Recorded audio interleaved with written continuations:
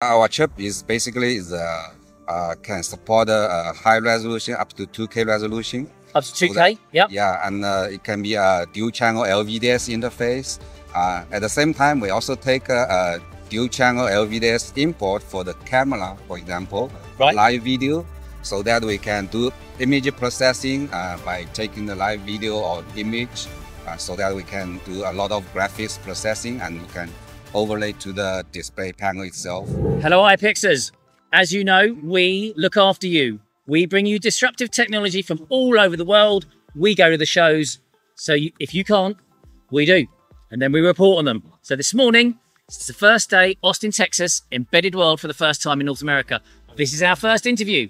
This is our first piece of disruptive technology from David, who's from Bridgetek, who's going to tell us all about his video chip. So yes. David, tell us about your video chip. Yes, today I'm going to actually share our Bridgetek's 5th generation embedded video chip, BT82X series. So our video chip is actually can take graphics, touch, and audio, 3 functions in one chip. Okay. Yeah. So first question, if I'm a design engineer, yeah, what would I be doing if your chip didn't exist? What would be existing on my board today? Typically, an application need to engage Android system so that they can just like something like similar a tablet. So you can drive a 2K resolution LCD, and you can actually develop a very complicated software to control the graphics and displays. Right, yeah. Right. So today, where does that chip? Does that chip take the place of the MCU, or does it sit next to the MCU? Yeah, our chip basically is sit between the MCU and the viewers. Graphics, yeah. Exciting graphics. Between the MCU and the LCD display. Right. So it sits between the MCU and LCD. So in that respect, it's like a driver. Yeah. Yeah? It's actually a graphics content provider, so that you allows any MCU, even it's actually a low cost, low processing power MCU, able to add to a high resolution we call HMI interface, human machine interface. Right, and that sits on the chip itself. Yeah, that sits on the chip itself. Right, and is that software proprietary to you? Yeah, yeah, we have a bunch of software tool chains which assist to developer basically the graphics GUI, we call graphics user interface. Yeah, GUI, yeah. Yeah, and also assist with our touch and audio functions. Yeah. So that a professional or high resolution HMI interface is possible to many applications. Yeah. Okay, so you've launched this new chip at this show. Yeah. What's the difference between this chip and the one before? What have you added to it to make it better? Yeah, so our chip is basically can support a high resolution up to 2K resolution. Up to 2K, yeah. Yeah, and it can be a dual channel LVDS interface.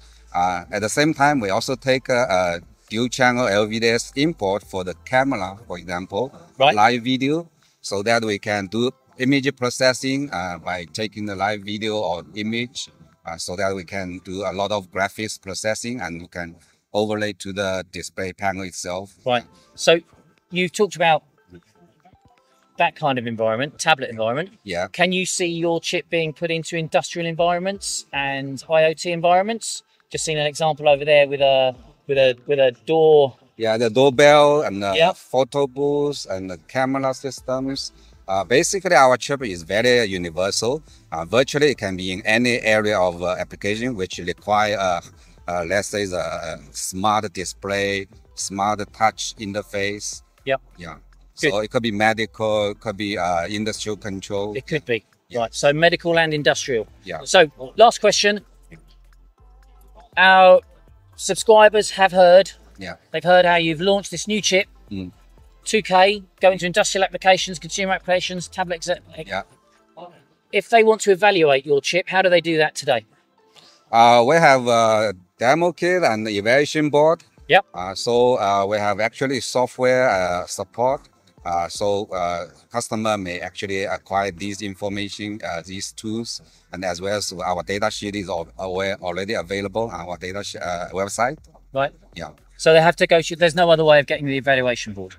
Yeah, so they can go to distributors. Which are? Like DJK Mouser. Right, DJK Mouser, yeah. So currently the evaluation kit for this BT82X is not available yet because we are planning to launch the product sometime around March next year. March next year. Yeah. So these evaluation boards won't be available until 5 months' time. Yeah, by that time, well, both IC and evaluation board will be fully available on majority of the distributor channels. And how much will those evaluation boards cost?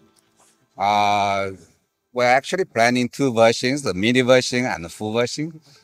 For now, we don't have actually a cost yet. We're still at the prototype stage. Right. We can try our mini module to be actually a very cost effective, somewhere between 10 to 20, I would say. Okay. Yeah. $10 to $20. Yes. Okay, good. Yeah. David, just repeat what the name of this chip is again. It's the B2822 from Bridgetek video chip. Sits next to your MCU. Yeah. Very adaptable. Yeah. And the evaluation board will be ready in 6 months. Yes. Or exactly. You know what I'm about to say. Yeah. Go to ipXchange.tech. Apply today, and we'll get you in touch with them. David, have a great show. Very nice to meet you. Thank you. Thank you. Thanks.